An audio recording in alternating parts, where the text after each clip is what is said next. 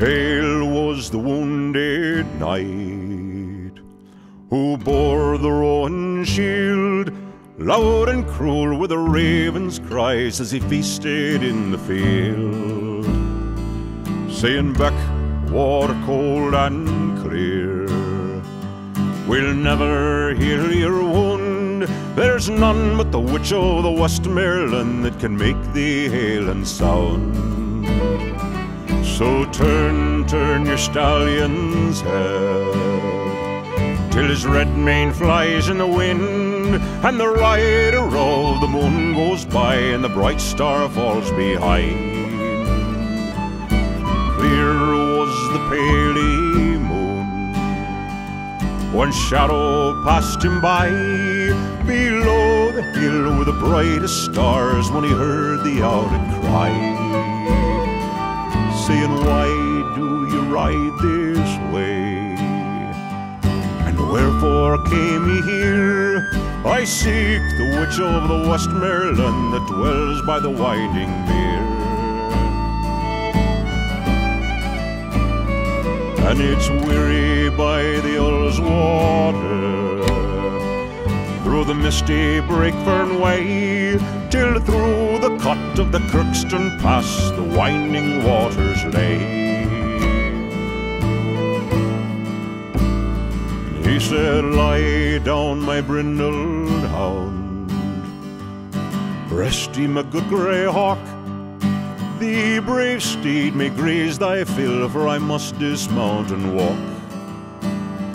Ah, but come when ye hear my horn, and answer swift my call.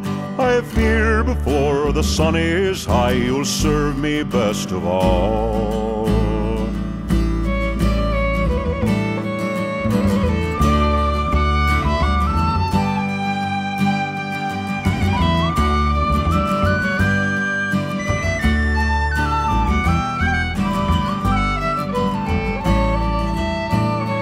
And it's down by the water's brim he's borne the rowan shield, and the golden rod he has cast in to see what the lake might yield. And wet rose she from the lake, and fast and fleet rode she, one half the form of a maiden fair with a jet-black mare's body. And loud, long and shrill he blew, till steed was by his side. High overhead the grey hawk wheeled, and swiftly he did ride, saying, "Course well, my brindled hound, fetch me the jet-black mare. Stoop and strike, my swift grey hawk, bring me that maiden fair."